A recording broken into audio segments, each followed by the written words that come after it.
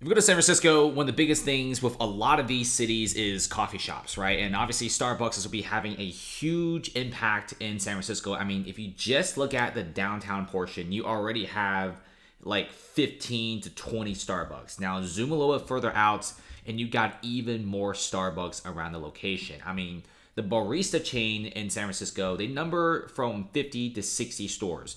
And not to mention, you also have several other smaller independent coffee shops as well.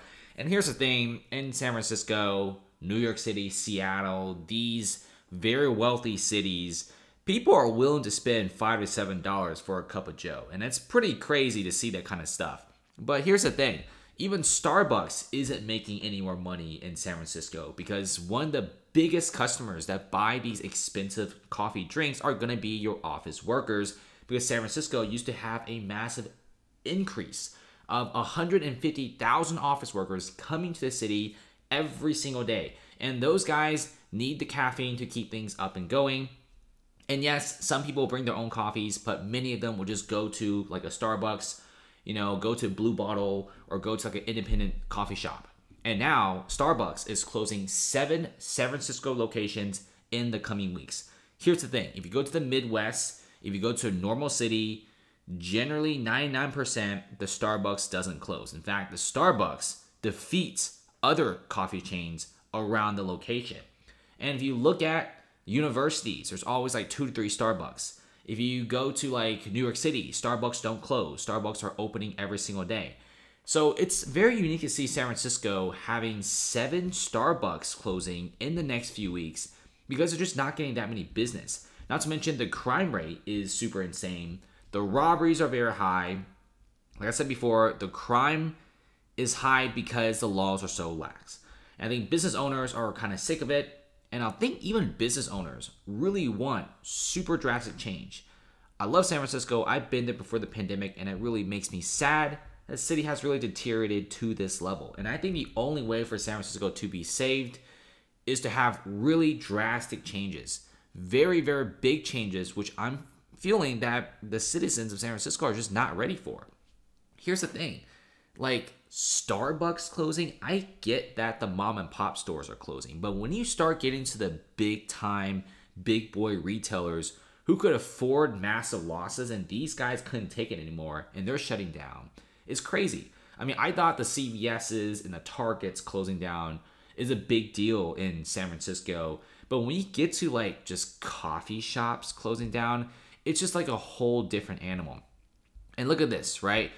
These are locations that they're shutting down, and we're going to be seeing more of these to come. And if you guys are wondering, it's probably just a Starbucks. Well, guess what? We got many other stores. In fact, Target will be closing down 9 stores in major cities across the nation.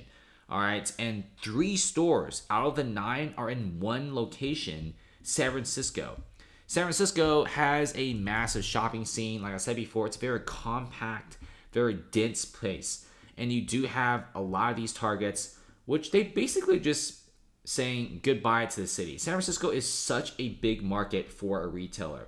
If you're a retailer like Target, if you're a coffee shop like Starbucks, you want to have as many of your stores in tightly compact, high-income tech cities like San Francisco. You want as many of your stores in there as possible. But here's the thing, Targets, surprisingly, are actually losing business in San Francisco, whereas they're supposed to be making a lot of money. I mean, before the pandemic, the city was roaming with tourists. There were a bunch of people in the city having fun. Tech workers are everywhere, and the crime rate wasn't this high. In fact, most of the craziness were mostly centered around the Tenderloin district, okay? The decades-old open-air drug market, which where all of the crime and stuff like that is happening. I mean, even before the pandemic, San Francisco shoplifting is pretty bad, but at least it was tamed, right? So the Targets and other stores were willing to put up with the crap. And the vacancies back in the old days was less than 5%. People were actually fighting each other tooth and nail just to get a front retail space in the Market Street. But now people are deserting Market Street. In fact, the landlords are even offering you guys 2 months free rent if you're renting in one of the retail spaces, which nobody is taking the bait. I mean, the city's even giving out tens of thousands of dollars for people to expand their businesses or open a new business in San Francisco, which nobody is doing. It's really sad to see a lot of these Targets just simply closing down. And it just shows you that the shoplifting, the theft is just so out of control that, in my opinion, even if they fix things, it's probably a little too late. Because when a lot of these retailers close this many stores in this fast of a speed, generally speaking, they don't really want to come back. And many times these retailers hire analytic companies to pretty much tell them what the next 5 to 10 years is going to be like, which many of these companies are not confident that San Francisco is able to turn itself around in the next few years. So they're willing to close down because the longer they open, the more money they lose. I mean, and also check this out. Even LinkedIn is dumping office space. And it's kind of funny that the company who is always trying to supply jobs to people is now trying to leave San Francisco, and they will be renting out almost 100,000 square feet of office space, 5 to 7 floors of this space to other people. It's a big deal.